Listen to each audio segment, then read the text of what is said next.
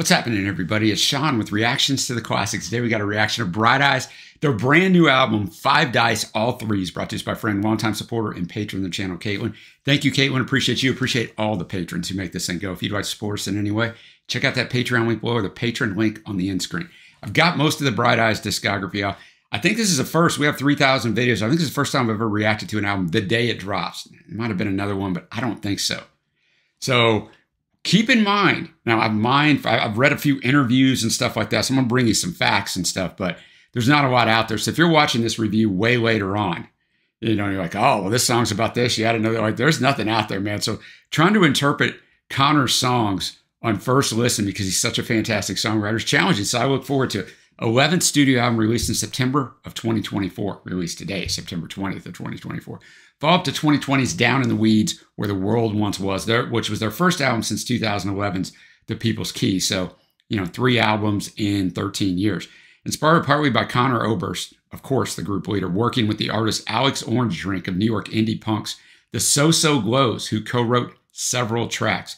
Conor said, quote, Alex was in LA in the winter of 2023, writing songs with Tim Armstrong from Rancid and Operation Ivy, who has a studio here for different projects. He was staying with me at my house, and I think he got sick of just watching me smoke cigarettes on my porch doing nothing. He was like, what are you doing today? Nothing? Okay, well, let's write a song. We started hanging out with guitars on the porch, very old school, and wrote a lot of songs. Some of them might end up on one of his records, but a bunch of them felt Bright Eyes-centric. He was instrumental to getting this record made, just out of friendship and encouragement. He's just such a positive person, end quote. Once the band had finished, Conor had finished writing with Alex Orange Drink, the band went back to Omaha, their hometown, and my hometown, by the way, where they keep a studio between Mike Mogus's and Conor Oberst's homes, right? Conor said it's a really ideal situation. When friends come to record, they can stay at my house. He also said, this time, talking about this album, I still hope the songs resonate and have equal amounts of meaning, but as far as the sounds and approach to the music, it's a bit lighter than the 2020 album. We'll just call it Down in the Weeds. I'm going to give you the whole title. The word fun is rarely used to describe my band, but maybe it is a bit more fun. Yeah, I would say that's true. When we were last on tour, we were cruising around with a 14-piece band and string and horns. This record's just going to be guitars, rock and roll stuff. And referring to 2005's starkly produced landmark, I'm Wide Awake It's Morning, Mike Mogus laughs, it took us 20 years to make another record that sounds like a band playing live. That's really good, because I think that's their best album, but it's a tough call. You've never been on this before. The music won't be in the video, but don't worry. It's going to be in that Vimeo link below. You got to listen to it, because you don't know it if you're watching this, or if you're watching it, you know, pretty soon after it drops, at least. All right, let's go. To the album opener, 5 Dice. I mean, every album opener is odd. Not in a bad way, but it's never a song, so I'm going to expect this is the same way, but I have no idea. I'm going to have the lyrics up as always, which are going to be highly important. They always are. I've said it before, Connor's one of the best songwriters of this century. Thanks again, Caitlin. Let's do it. All right, well, I was right. I mean, it might have been Connor in the beginning. I don't know, but it's a bunch of movie clips. I don't know what they are. If you're watching this later on, they'll be readily available, I'm sure. Only a minute 39 long. I mean, the album's called 5 Dice, All Threes. Another song later on is going to be called All Threes, so that's where you get it. It's a good name because it's a unique name. Let's go to a song. I actually do know one of the 2 songs that were released ahead of time. I have a song reaction to this up. Bells and Whistles. All right, Bells and Whistles. I knew this song, but I've only heard it once. I don't like to listen to them over and over when I haven't listened to the album yet because it influences your favorites.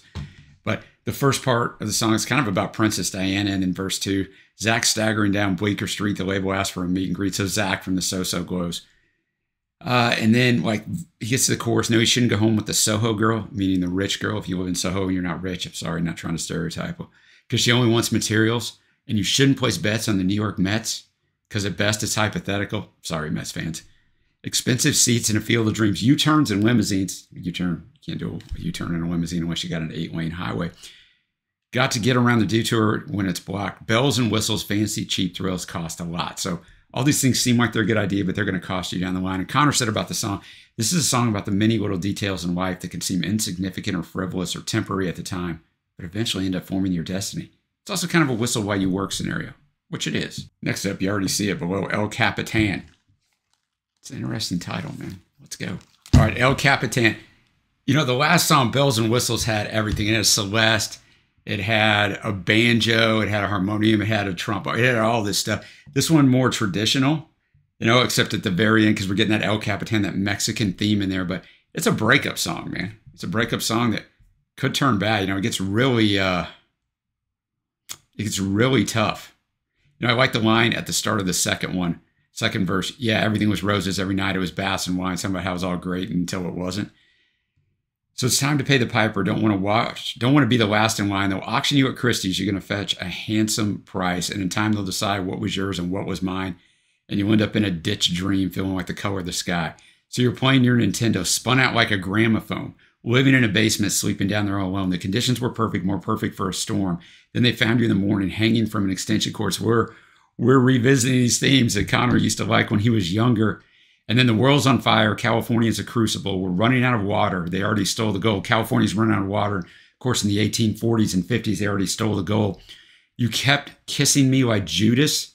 Your betrayal was apropos. So imagine she cheated on him. You said I'm washed up, and that's what I get for growing old. So a really good song. You're probably going to not see me bopping along to many songs, right? Because I got to be locked on these lyrics because I want to follow, man. He's so freaking good. And with no research and no way of knowing what they're about, got to discern for myself. So we'll see how wrong I get this, but I think I'm doing pretty good so far, although 5 dice wasn't hard to figure out, right? Next up, we have Boss Jan Adore. Did I butcher that? I mean, probably. Takes its title from the 20th century Dutch performance artist whose final act found him sailing into the Atlantic Ocean, never to return. If you already knew that, you're going to get extra credit points. What a song. Had a lot of banjo in there. Dial that thing back. Had a little pedal steel in there. And it's pretty interesting because things are just kind of talking about things going on in the world. And it's like, well, it takes a lot of nerve to live on planet Earth. It was the best of times, it was the worst of times, right? Old Charles Dickens. And then they go, it was the worst. So it's not the best or worst, it was the worst. And then saw you walking up with a basket of fruit and a funeral suit through the door, paying respects to the dead insects who have eaten through the apple core. So he's talking about all that. And he's got a lot to learn living on planet Earth. It was the best of times, the worst of times. Then he says they say it was the worst in harmony. And then Connor says it was the worst. And then shamrock on a jacket, dropped into a casket. Baby, that's no way to die. I never thought I'd see 45, so it turns a little autobiographical, introspective, right? How is it that I'm still alive? In search of that miraculous mystery, crying on a movie screen. Leaving the harbor with Boss Jan Adore, sailing out to sea. And then we get it takes a lot of nerve to sail around the world. It's the best of times, it's the worst of times. But now, it was the best. It was the best. So Connor actually turns this around into upbeat, which is not, Connor's style, which nothing wrong with that. And then in Los Angeles, it was the best. In Los Angeles, I want to see, out to sea, 2 different C's, out to sea. It was the best in LA. I love her soul. So finishes out positive. And I see what the quote was talking about in the beginning. Like they sound like a really banned album here, right? Not that I don't think the other ones didn't sound that way, but a lot of differentiated instrumentation. I like it. Next up, a song that, I just have a feeling, are we going to go back to the dark side, boys and girls, a little bit? We got Tiny Suicides. All right, I would love to know what all those movie quotes are for. I can't find it. I just looked on Reddit. I can't find it. This song, I'd love to know everything that went into this song, what it's about. I think the tiny suicides are all the little hurt we go through in life, like this slowly killing us, the tiny suicides. I could be wrong there, but he's talking about the futurist abyss is on the rise. And I saw in an interview, we talked about AI and how AI is fine, but it's killing the arts. Can they just stay out of the arts? I agree 100%. You get AI art like paintings. You can get obviously AI music, like AI everything. He said, try to tip my way into heaven's gate. Must have lost a fortune along the way. So I think talking about how you can purchase your way to heaven in certain religions, and also maybe the cult Heaven's Gate. You can look it up if you want to know. You probably don't want to know. I never saved up for a rainy day. I put it all upon the brass collection plate. Another shout out against religion. Am I going to die or beat back all these tiny suicides? Maybe if the sky aligns, maybe I could have you one last time. Was it the silence that amplified the reverb in my mind? Someday we all die. Why give in to these tiny suicides? I think that Bright Eyes uses the pedal steel better than any other, quote, non-country group to add this atmosphere, right? This atmosphere of sadness. And I think it just works so well.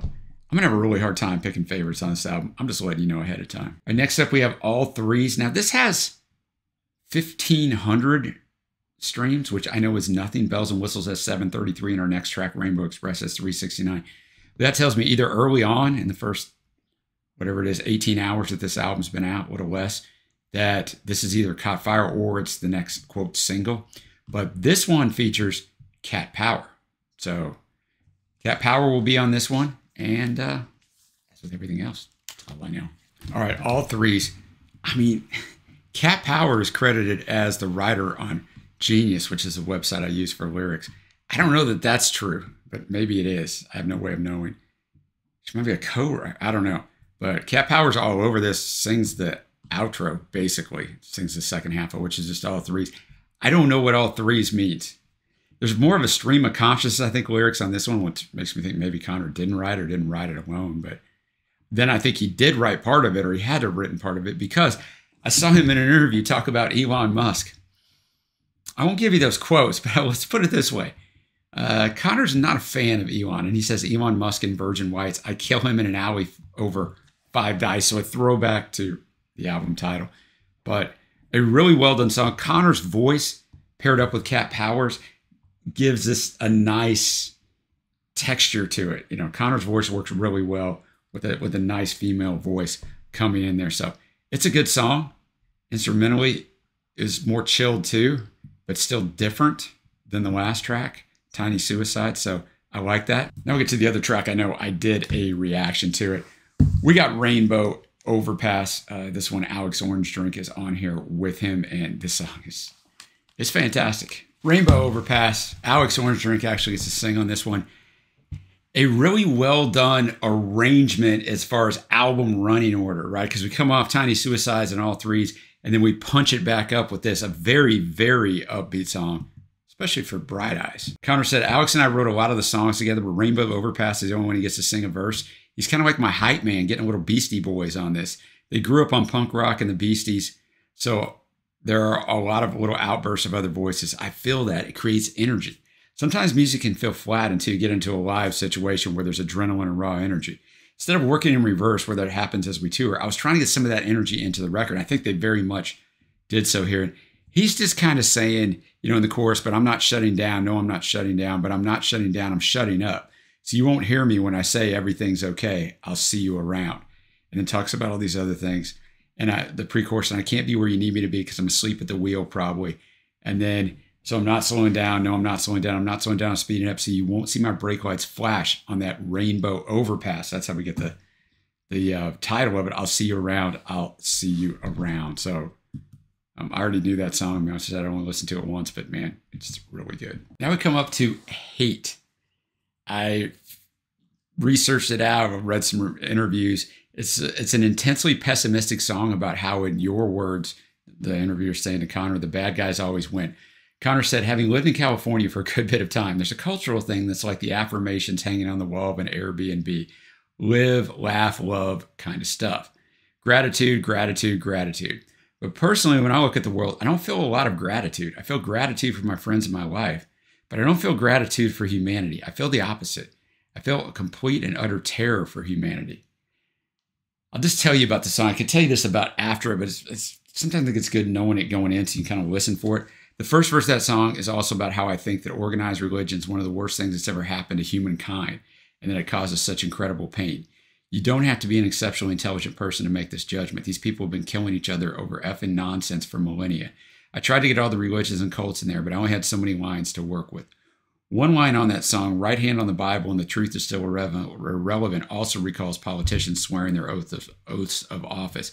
Connor says, I mean, the hypocrisy of all that stuff is so palpable. I think 95% of politicians are full of it.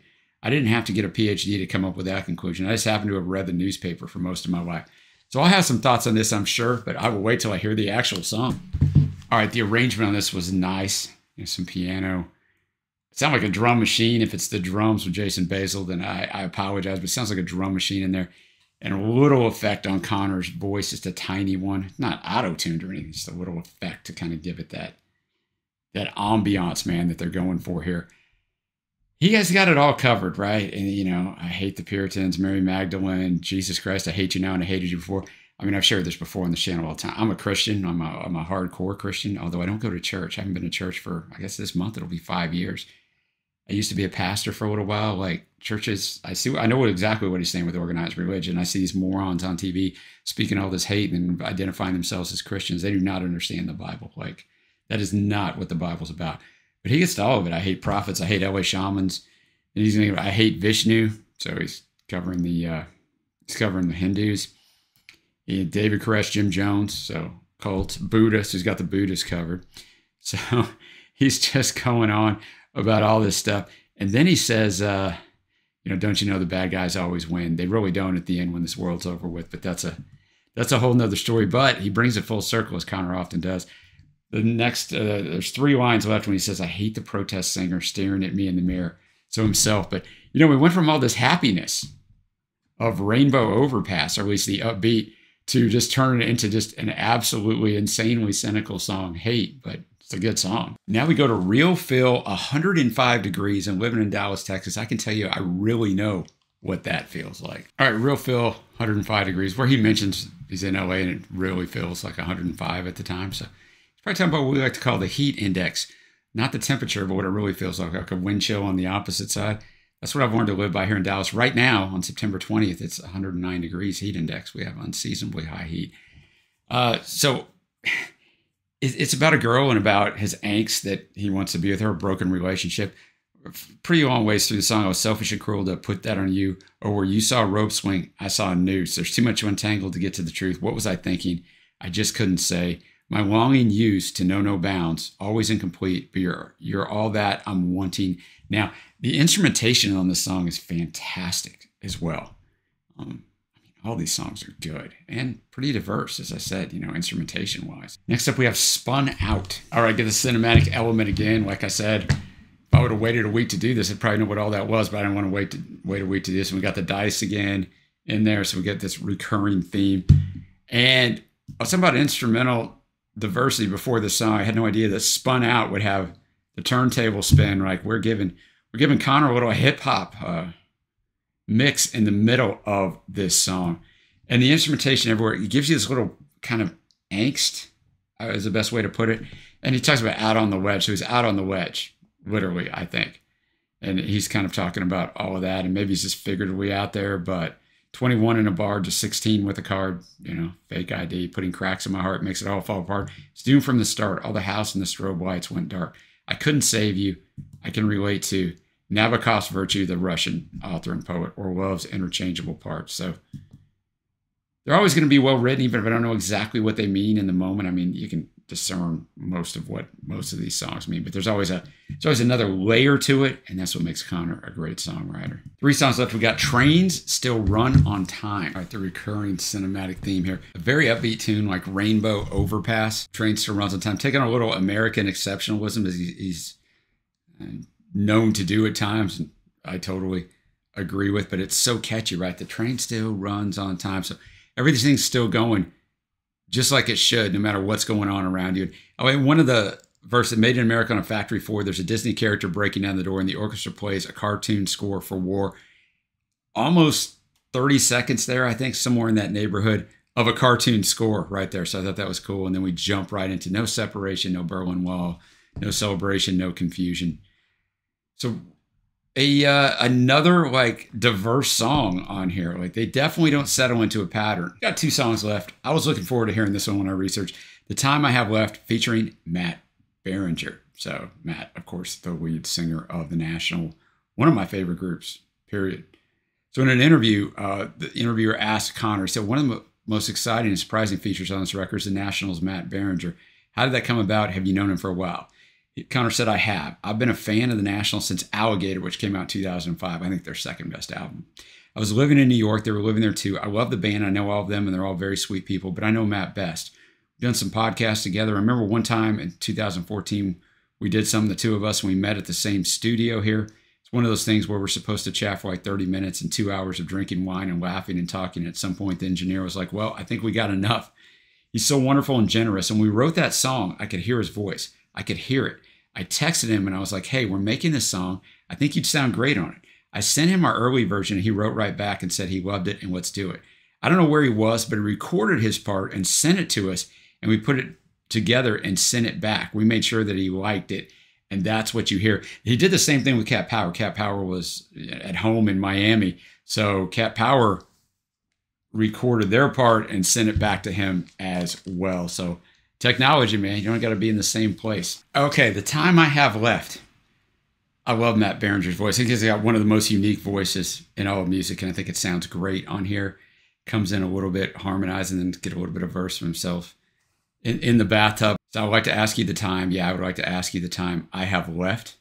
Water keeps running asleep in the bathtub. All of these bad dreams are coming to me to get me. It's just semantics. No, I couldn't answer it, but the question is the same. I'd like to ask you the time. I'd like to ask you the time that I have left. The first half of the song I loved. I got to be honest, it's first listen, this could change, but the second half of the song, I hated. I hated when the turntable came back and they were altering up the voices and doing all that.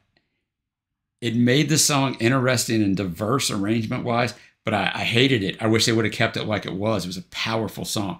And maybe I'll go back and listen to it, because I will go back and listen to this album, and I will go back and listen to this song probably several times.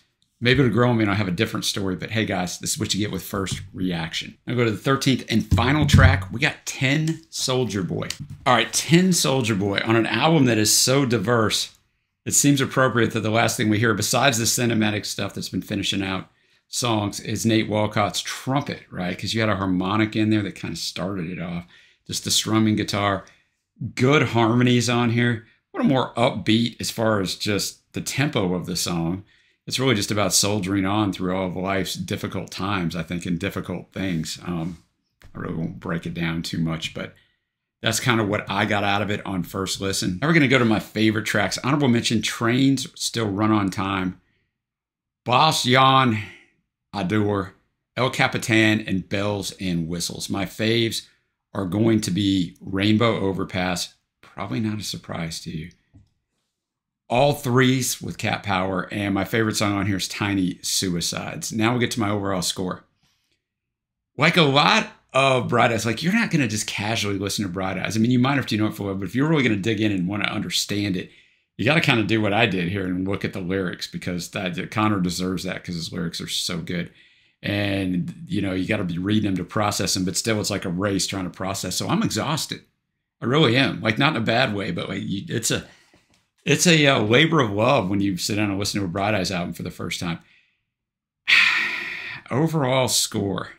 This one's tricky, right? It's got some cohesiveness to it, mainly through the cinematic elements of those drops that are put in there. It's not super cohesive lyrically, which is fine. I don't think every album has to be some sort of concept album, but I do like it. It shows all the different things they can do. I'm kind of torn here from a couple different scores. I'll go on the higher end. I'm going to go with an 8.0. It's really well done, as it should be at this point in their career. But it's really, really well done, instrumental, like production-wise. Connor sounds good. I mean, some people hate Connor. I did read a track-by-track review of this album. Where this person obviously didn't like Connor. Like, I don't understand what this means, that means. Like, you just got to dig in, man. You got to buckle up and dig in. So let me know what you think of this album. Now, if you're watching this months later, just keep in mind, I'll remind you one more time, this is day of release. It was fun to do it this way. I really enjoyed doing this way. Caitlin made that possible, so give her some love down in the comments. Let me know your favorites. What's your initial score on it? Where do you think it fits in the discography? Because I know a lot of Bright Eyes fans watch us, hardcore fans, and appreciate you guys. And until next time, guys, I will see you.